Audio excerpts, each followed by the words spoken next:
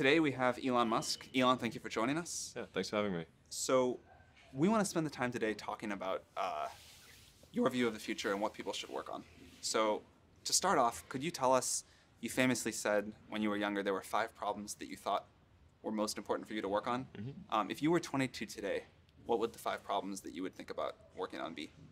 Well, first of all, I think if somebody is doing something that is useful to the rest of society, I think that's a good thing. Like, it doesn't have to change the world. Like, you know, if you're doing something that has high value to people, and frankly, even if it's something, if it's like just a little game, or, you know, some improvement in photo sharing or something, if it has a small amount of good for a large number of people, I think that's fine. Like, stuff doesn't need to be changed the world just to be good.